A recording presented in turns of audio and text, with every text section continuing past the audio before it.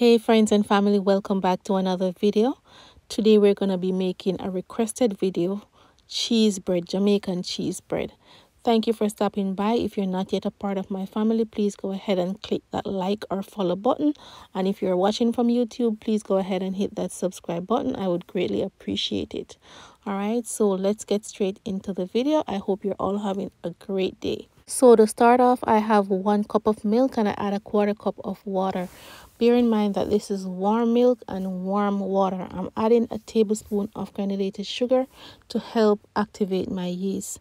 And this is the yeast that I usually use. It's a dry active yeast.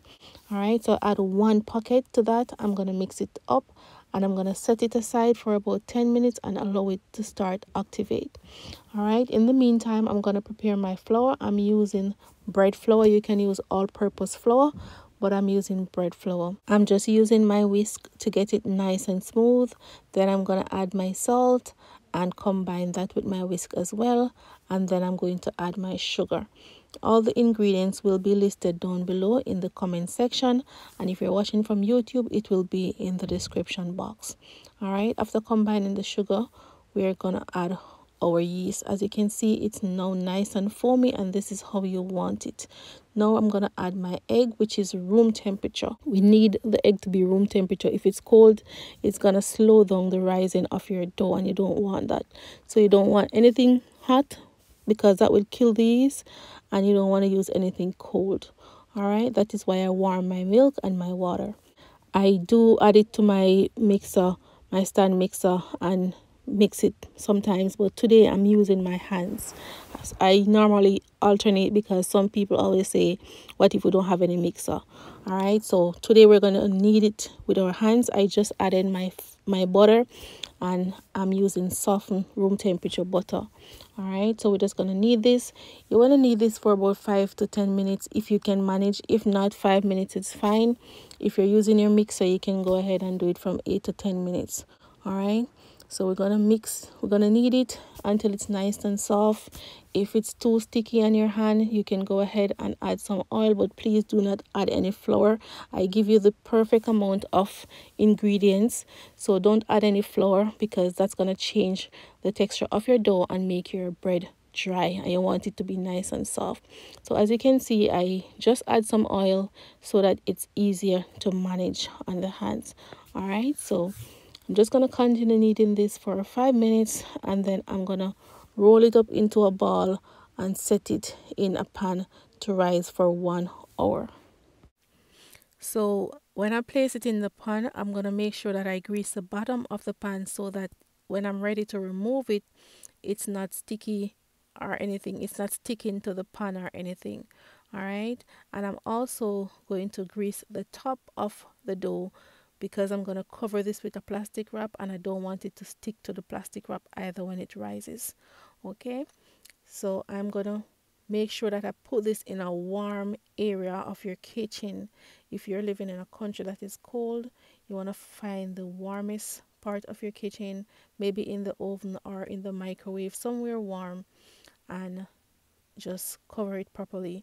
You can put a film wrap over it, and then you can put a kitchen towel over it to make sure that there is no air going on the inside. All right, if the house is extremely cold, you could put like a pan of warm water close to it so that it keeps it warm, but not directly on it. All right, so it's 1 hour. It has doubled in size, and here it is.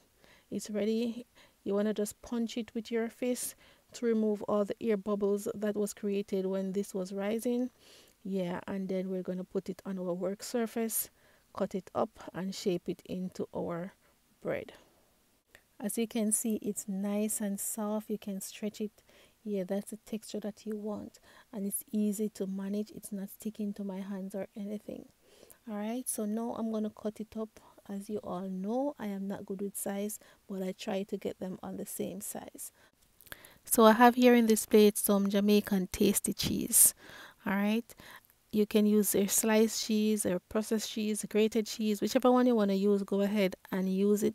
I'm just gonna take a piece of my dough and I'm gonna flat it out like I'm making roti or pizza. but not too thin, because you don't want the cheese to poke out. All right, so I'm gonna use a spoon to kind of mash the cheese out as well, so that it doesn't create any problem or bore the dough.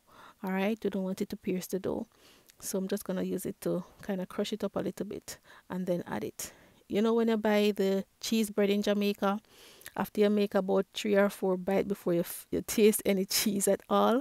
So when you make your own, you can put whatever amount of cheese that you want to add in there. If you like a lot of cheese, you can add a lot of cheese. Just make sure that the dough is nice and thick and it's not going to pierce through.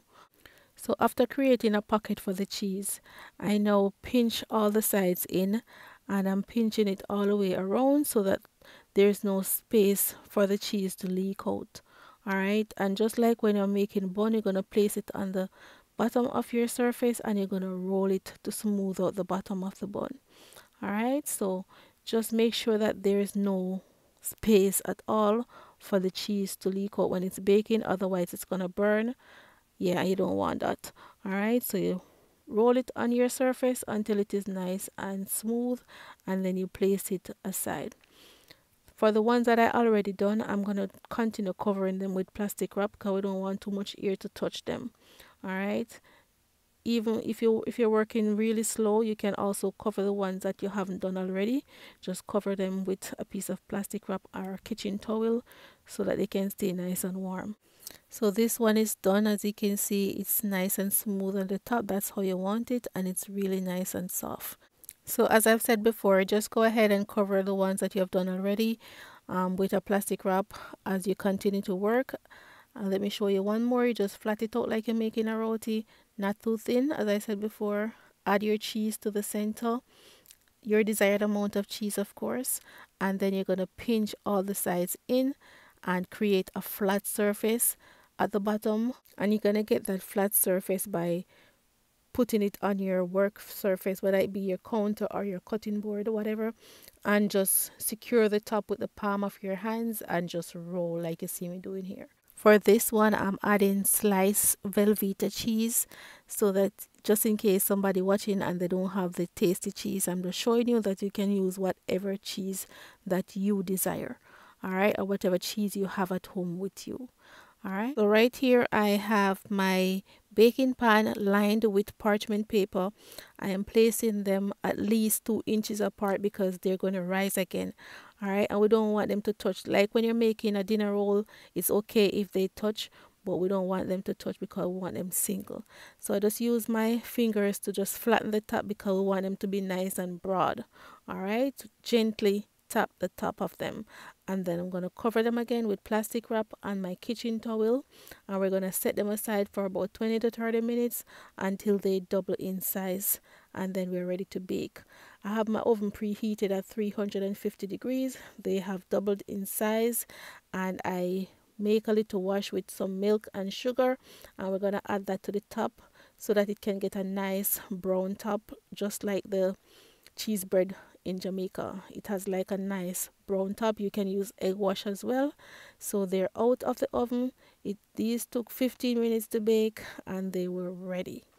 All right, so we're gonna just grease the top of them.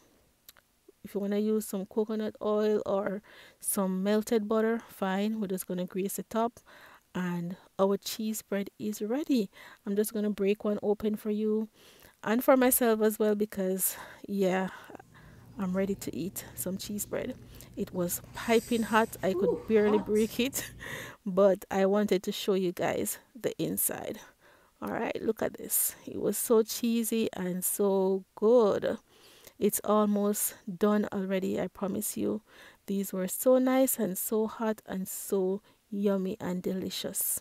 So I didn't write down the name of the person that requested this video, but I hope she's watching, and thank you all so much for watching. I promise you this is better than store-bought. Okay, better than store-bought. So thank you for watching. I hope you all enjoy, and I look forward to having you back on my next video. I hope you're all healthy and feeling okay. And don't forget to show some love to your friends and your neighbors. Until then, I'll see you guys in my next one.